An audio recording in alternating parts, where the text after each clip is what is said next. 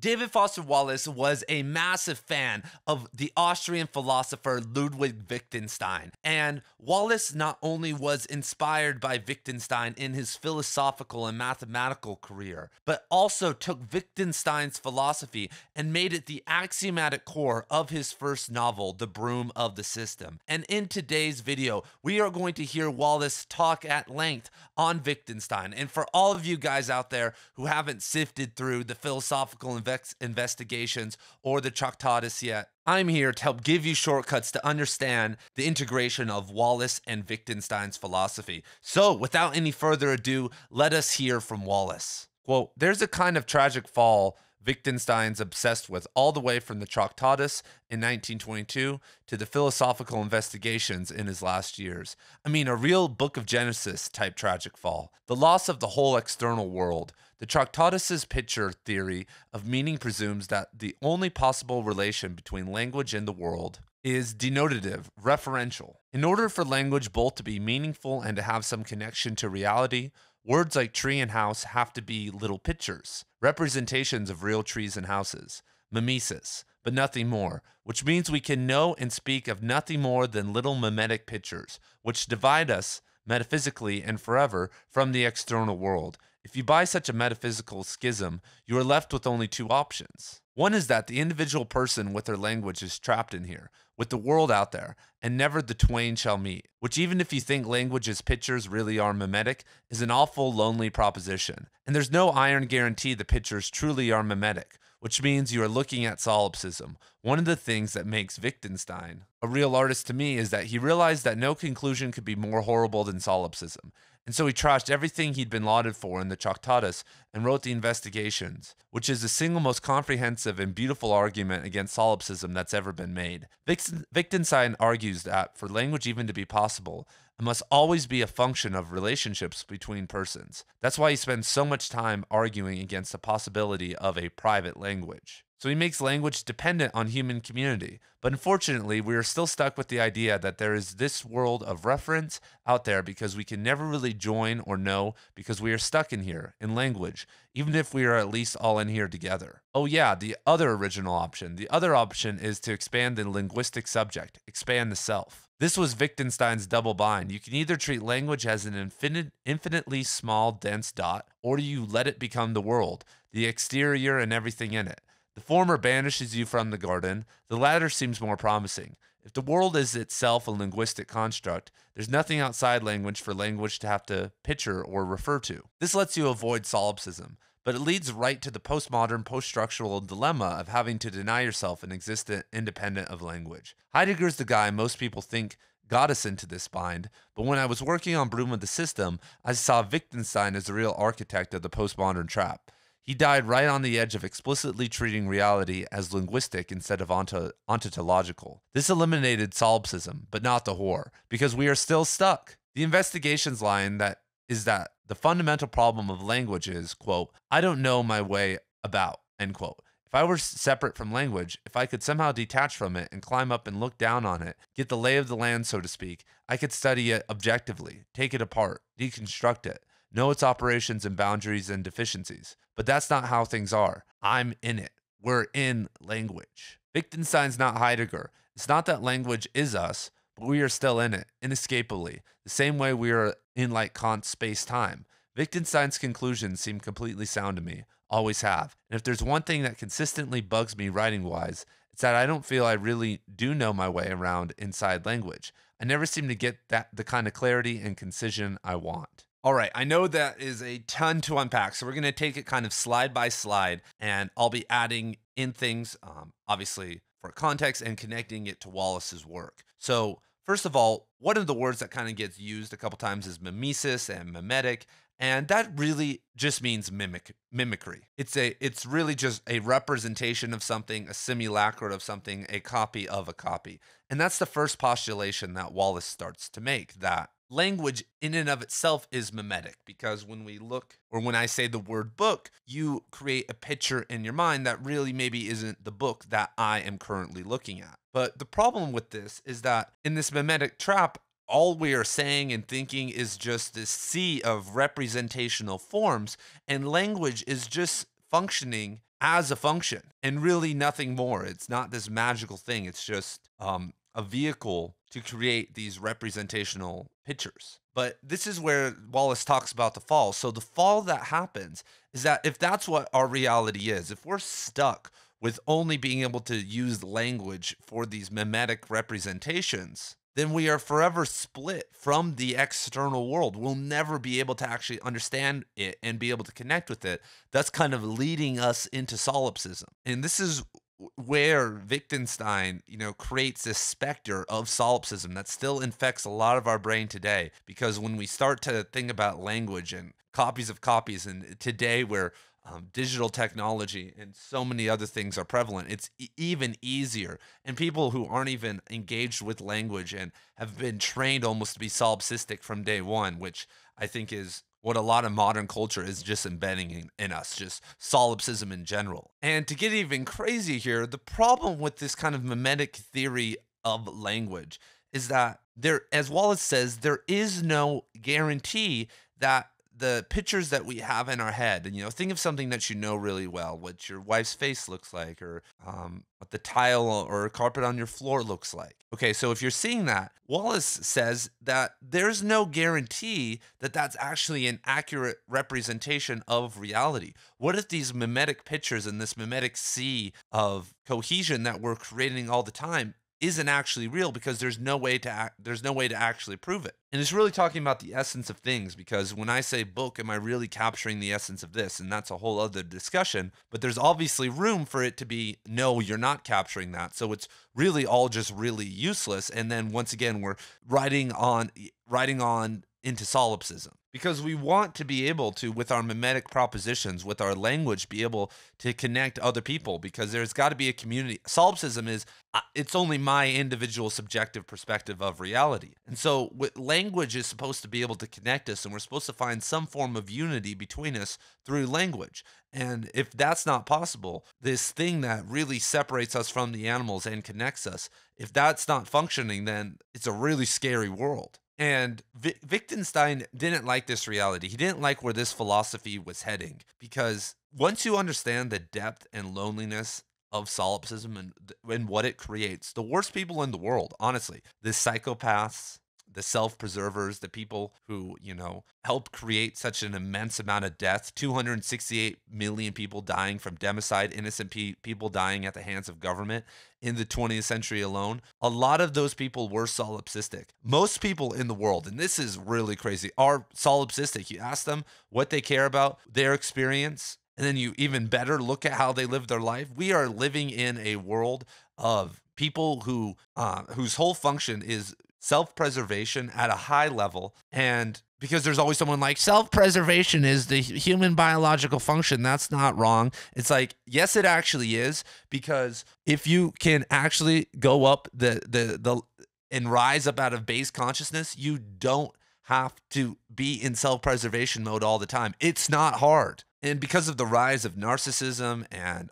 the sibling society, a lot of people out there are actually just Satanists, fronting as, Christians or empathetic people. But when you look at their core philosophy, and I don't believe in Christianity or Satan, but they have an adversarial energy. They want to destroy and not build, because they feel like the whole center of the universe revolves around them. And when you have a capitalistic system that isn't based in really any system, any system, political system could work if the population was charitable and very educated, or at least the top 10 or 20% of society was charitable and educated and empathetic and ready to lead. Anyway, we won't get too lost in the weeds on politics right now, but Wittgenstein was horrified by this. And as I've talked about on the program before, Wittgenstein really was interested, even though a lot of his stuff is somewhat abstract and seems somewhat dry. When we look at his personal life, I shouldn't say this because I said this in my last video, and there was a guy who commented like 30 different things. He was like, in 1923, Wittgenstein slapped the back of his pupil's head. And like, I didn't know any of this, but there's like all these abuse allegations that Wittgenstein was beating up his students for being dumb. But little corporal punishment every once in a while. Back in the day, maybe that wasn't the worst thing. Anyway, but Wittgenstein was somewhat more interested in ethics and the soul than you think he would be if you just read his two big philosophical works. And one could also say that our job as artists is the rejection of solipsism. That by being able to make people feel and make empathetic connections and see through different perspectives and all that stuff, we are actively fighting against this push into pure subjectivism, into moral relativism on steroids. And Wallace says something controversial here, but I wouldn't view it as controversial. I felt the same way, that the Tractatus is revered still by a lot of people as Wittgenstein's best work, that they see his philosophical investigations as somewhat of a meandering away and trying and like a much lesser work and not really that original and walking back a lot of the stuff that he was doing before. And coincidentally, a lot of the people who have told me that, and you can tell by how people write. Like, yeah, I've read thousands of 5, 6, 7,000 comments at this point, and been a part of message boards and discords for my entire life, basically. That the type of people who say that, I could just feel them like being kind of smelly and like engineering, and like they talk to women like this, right? That's not right. No. They're the person that tell me it's not Tractatus, it's Tractatus or Tractadus or some other crazy pronunciation. I lived in Austria. Anyway, so in the investigations, Wittgenstein moves away from this idea that language is just a function of mimetic representation and starts to postulate that language is serving as a vehicle of sociality, of its inherent language is inherently linked to community and human relationships. And this is a critique of the private language. And this is like such a big part of linguistics. I've taken multiple in my 8 years in school in university. I took so many, not so many. I took 3 or 4 linguistic classes, and every single time they were like these crazy descriptivist professors who didn't believe in grammar and language. I remember my freshman year, we had this crazy professor, and he didn't believe in grammar and language at all. And he'd go on these crazy rants, just be going off. And this was in Utah, and like the whole class was Mormon. The whole class was, I felt like guys that just got back from their mission and girls who were like women who were getting ready to be housewives. And they were just shocked. I was shocked. But during this semester, I suffered like 2 really bad concussions from extreme sports. And so I was donezo. So I was like, I was loving it every single day. But I wasn't like absorbing too much. I was just getting like the vibes and writing copious notes and stuff. But we would have these tests where he would quiz us on everything he said. Like, and he'd be talking about these super esoteric concepts and then would be quizzing us on it. And all these kids were so mad because they were just trying to get elective credit or something and move on with their life and go be an engineer or just like, go be normies. And this guy's like pushing the limit and people are failing and stuff. And I did a test and I didn't do very good. So there was this one girl with the most serious energy, like as Mormon as you can be, but she was in it. She was listening. And so this guy would give us tests and then just walk out of the room and say, last person taking it, just come slide all the tests under my door. So I waited until everyone was gone, and I went into the pile, found her paper, copied her answers. I'll admit it here, I cheated, everybody. I cheated. And then the next class after he had graded it all, or a couple classes later, one of the guys was so mad. He was, he's like the leader, just got back from mission. He's like, I don't understand anything that's going on. Who in the he didn't say hell, obviously. Who in the heck in this class is even good at this stuff? Who's even understanding this grammar and this private? He loved the private language stuff. And he looks at us and he says, Ian understands. And guys, I used to show up with these crazy headbands and I would make these custom shirts that were like super anti-religion and anti-war. I would have shirts that said like Joseph Smith had a 14-year-old wife and wear them and come to this class because it was at 7 a.m. Sometimes I would just be partying all night and just show up at this class and everybody knew I was partying and they were all super judgy. So when he said that, the guy got so red in the face and everyone looked at me like everyone was like, what the hell is going on? Heck is going on? And I just kept the troll going. I was like, thank you, professor. You've really expanded my linguistical ideas of reality and why grammar doesn't exist. And he was like, yes, yes, yes. Anyway, so Wittgenstein talks about this private language that only one person can use. And Wittgenstein says that this type of language is not possible because the meaning and use of words is established through a community of speakers, that we have this community of people and they are what establishes meaning. And we see this with the kind of changing nature of words. And this is kind of the divide between prescriptivism and descriptivism.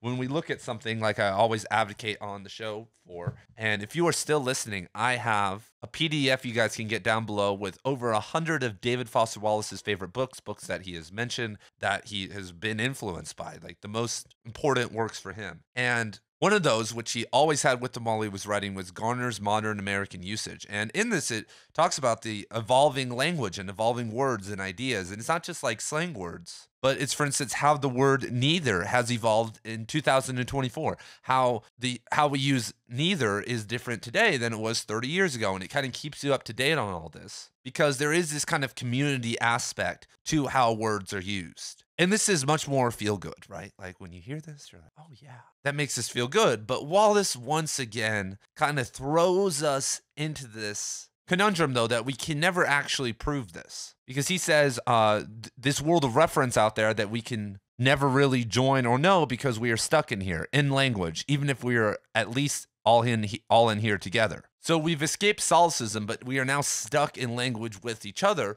which maybe isn't, well, it's better, but it's still somewhat confusing. And so Wallace earlier mentioned that there are two options, right? So we've kind of talked about the initial option, which is expanding the linguistic subject, which is where we expand ourselves so much that we embody the entire world. This is where everything becomes linguistical. The world, reality, space. This is like a writer's dream. Like, praise the Lord, praise David Foster Wallace and Wittgenstein. If we just make everything linguistical, there needs to be no distinction between language and the world, because before we were stuck in language, right? We were in this community and we're in language, right? But then there's still this outside world. But if we expand language to the world, then there's nothing outside. There is no divide. It's all one now. And there's nothing that needs to be represented, because we have so if we have our community of people and we come up with, a great meaning for the word book, and Brian Garner agrees with us, well, we're still mimicking with language with the word book, with the referent, a book, which is outside of us, which is still binds us from the garden, which, and everything. So why not just include it? Why not just move out into everything, which is honestly very problematic and very genius all at the same time. Because language, like when you get into Eastern philosophy and meditation, it's somewhat useless. Like there's certain things like the om root chakra syllable, and like certain other things and that are important. And language, obviously, you need it. But getting too deep into the weeds and making language everything, like that could be that kind of seems like a David Foster Wallace theory. I remember in Infinite Jest, Wallace says that all addicts have 99% of addicts have an overthinking problem, and obviously Wallace has a deep overthinking problem. So like that's the best way for overthinkers to overthink, is everything's now language. And this is where we now kind of move into Derrida. This is where the postmodernism and post-structuralism and all that start to manifest. And I'm actually going to have some great videos on this soon. I made some great charts back in the day I just found talking about Derrida's view of language and the abyss and all that. We'll get into that later. But the problem with this, and what kind of the postmodernists figured out, first of all, is like the idea of meaning, that okay, what is language even mean? There's this abyss now between us and real autonomy, because now everything is language, everything is language. But are we not autonomous outside of language? Are we not free now? Now there's a divide between language and actual reality. It's kind of just this endless trap. Now I kind of want to take us back to the quote. We only have like one slide left, and I want to kind of reread it, because now that you guys have the fundamentals down, the ending will kind of make more sense, and then we can explicate on this, because you guys have probably forgot a lot of this. So let's start with Heidegger. Heidegger's the guy that most people think got us into this bind. But when I was working on Broom of the System, and the bind is the independence of language I was just talking about, I saw Wittgenstein as the real architect of the postmodernist modern trap. He died right on the edge of explicitly treating reality as linguistic instead of ontological. This eliminated solipsism, but not the horror, because we are still stuck. The investigations line that is fundamental, the fundamental problem of language is, quote, I don't know my way about. If I were separate from language, if I could somehow detach from it and climb up and look down on it, get the lay of the land, so to speak, I could study it objectively, take it apart, deconstruct it, know its operations and boundaries and deficiencies. But that's not how things are. I'm in it. We are in language. Wittgenstein's not Heidegger. It's not that language is us, but we are still in it, inescapably, the same way we are in Kant's space-time. Wittgenstein's conclusions seem completely sound to me, always have. If there's one thing that consistently bugs me writing-wise, it's I don't feel I really do know my way around inside language.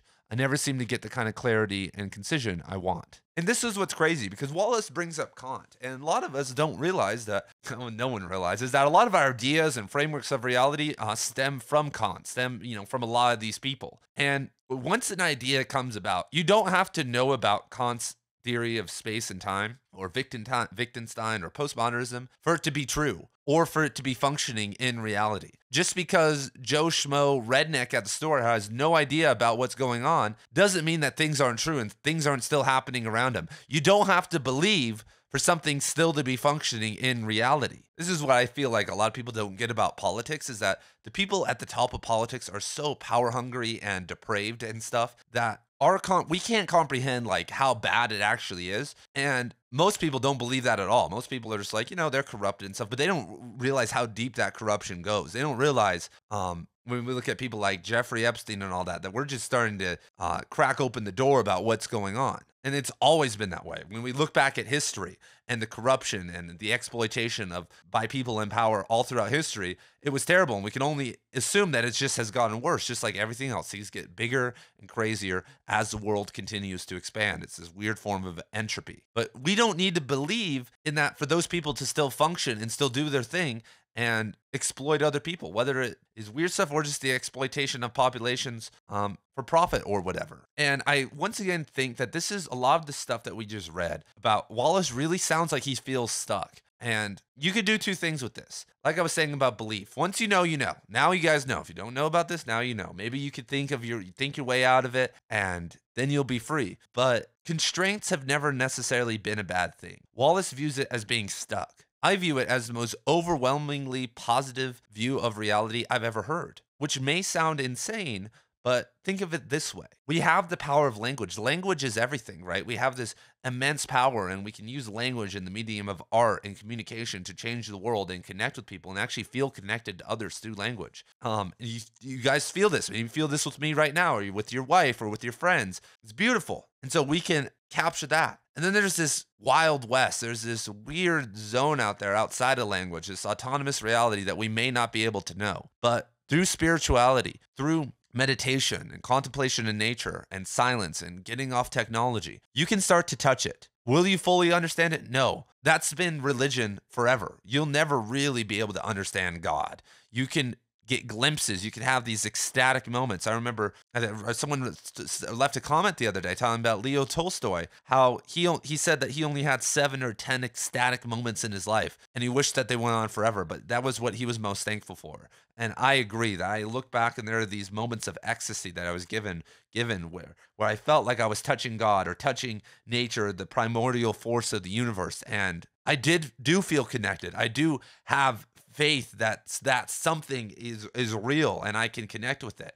And if you haven't connected with it, then you don't know. And this all sounds crazy, but that's religion. This kind of personal journey toward experiencing deeper levels of this autonomous reality. And I think Wallace's overthinking and who he was in general kind of prevented him a lot of the time from getting there. And when you read Infinite Jest and look at his own personal life, that was his main struggle, because to join AA, you have to, first of all, realize and admit that you're not that smart. You're an idiot. You got addicted to something. You're an alcoholic. Like, you're not better than anybody else.